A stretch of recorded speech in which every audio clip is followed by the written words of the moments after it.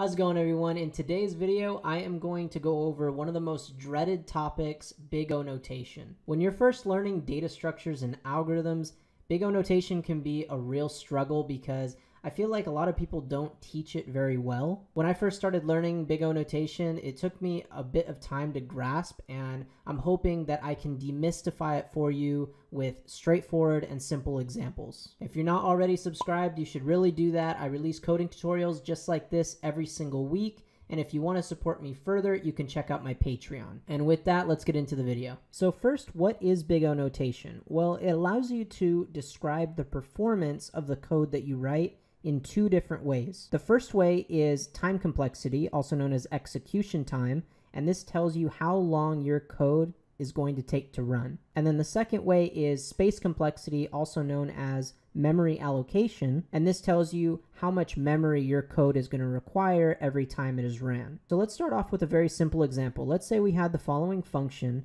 In this example, we are achieving what's known as a constant time complexity, which is known as big O of 1. This first line is going to take constant time to be ran.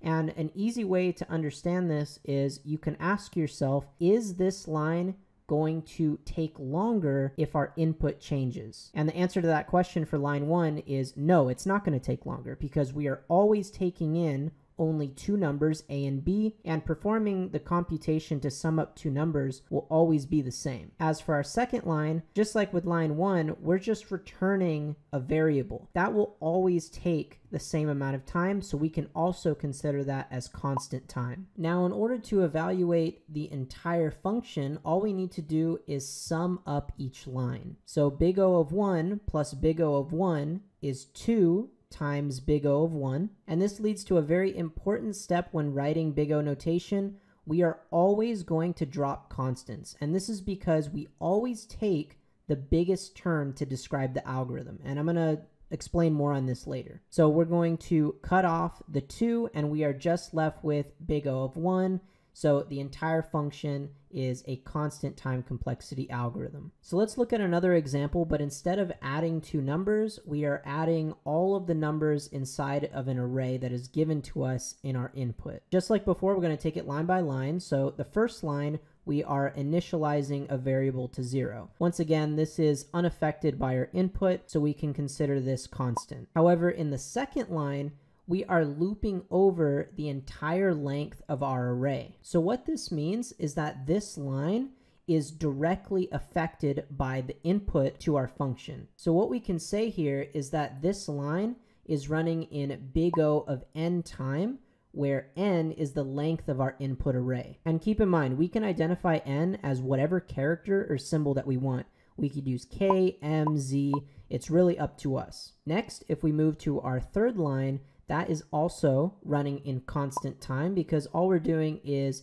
summing up the numbers to that sum variable. So this leads to another important step in big O notation. Whenever we have nested code, so for example, code inside of a for loop or while loop, then we are going to multiply those terms together instead of adding them. So for this for loop, we're going to do big O of n times big O of 1. So we are just left with big O of n. And then finally, our return statement is constant time. So that means we are left with big O of 1 plus big O of n plus big O of 1. And this evaluates to just big O of n since we're taking the biggest term.